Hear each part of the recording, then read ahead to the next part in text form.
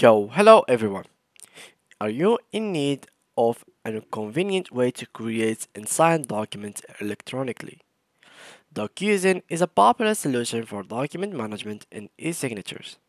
In this video, we will walk you through the process of creating a document in Docusign, adding signatures and sending it for sign-in. So, let's get started. Before we start with this video, make sure to watch it from now till the end so you have full experience. The first thing that I will need you guys to do is go to your browser, search for Docusign. From here, all you have to do is click on Docusign, and here it goes. Well, as you might know, Docusign is actually a paid platform. So in case you'd like to have any of their uh, services or features, you'll have to pay.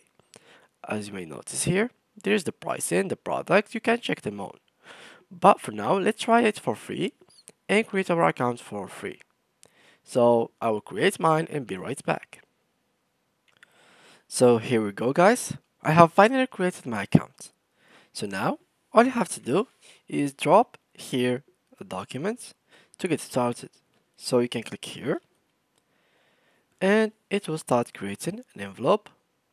So here we can upload and drop files. So let's try to get like a PDF file, PDF. Let's check if we can find any kind of these. Blocks GIF, something like that, PDF. Okay, let's try this. View, how it looks like. Okay, this is a Squarespace PDF, alright. Here, what I'm going to do is add recipient, for example. Here, where you have to put your recipient. So if there is anyone that has to sign it with you, you will have to add their names here and their emails. It will be obligation for you to write their correct name and email.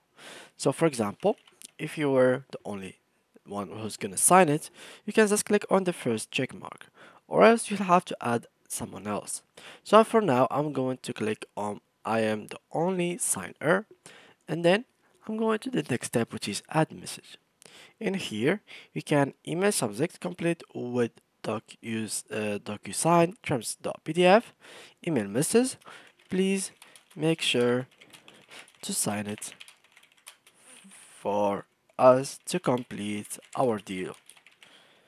And when you are done, you can simply click on sign, which is in the bottom of your browser. And here we go. DocuSign is currently loading. And please review and act on these documents. So let's continue. Here we go. This is the document. And if I went to the bottom over here, you will have everything that you have added to your documents. So everything is working perfectly. And now for us to add any signature, initial, stamp, anything, you can just click here and put a sign over here. So for the sign, it can be literally anything. You can choose here your full name and initials, for example, and it will be signed as you'd like. For example, here I'm going to write Lolly, Lope, and this is a signature. So LP, and this is like how it's gonna look like. You can even draw it here, so something like that, or I don't know, something like that, and adopt and sign. And as you may notice, here it is the signature. It has been added successfully with a core code, and here you can just copy it if you'd like and keep pasting it on the other pages. So you can paste it, for example, here as well, and we do it on the all pages that we have, so we can have the signature correctly on any other page that we need. If you are in need of any kind of initials, you can even add them. For example, here in the top of the page. So let's click here, add them here, and let's see how we'd like them to be. LP. So I want it to be something like that, and adopt initial, and I'm going to add it in the top, as you may see here. Now for the stamp. The stamp has the same thing, but for the stamp, I think I'm going to make it on the writing. So it's gonna look like a real stamp because so many people are actually stamping over the writing, not in like the blank space. So I'm gonna do that as well. So here, select stamp format, enter your name, for example, Loli, here.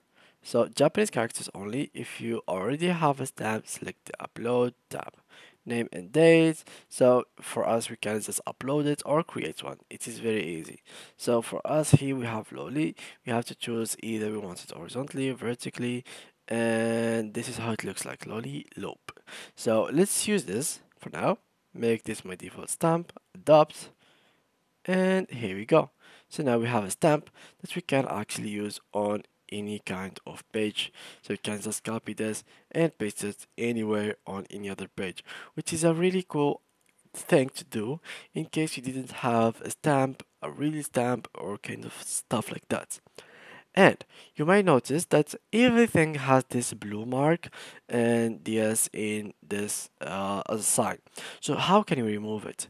To remove it, actually, you will have to go to the premium plan, which is simply by going and buy one of their plans. So if I click here on finish, so let me just wait a little bit and I click on finish. Let's go and check their plans so we can remove our like their watermark. So here, as you can see, personal, you will have for $10, five envelopes per month, reusable template, and it doesn't have actually the removal watermark. But for here, we have customized branding. So for here, we can actually remove the watermark. We can actually do our like sign signature or our stamp without having the watermark around our signature. So this will save a lot of things, like the fact that we are not using a free trial, which will give us more confidence in ourselves and people will trust us more since we are actually getting a professional signature, not a free like a platform signature or something like that, which is kind of a shame for a big company to actually have. And simply just have to go for standards if you are just going to like sign and do some simple stuff.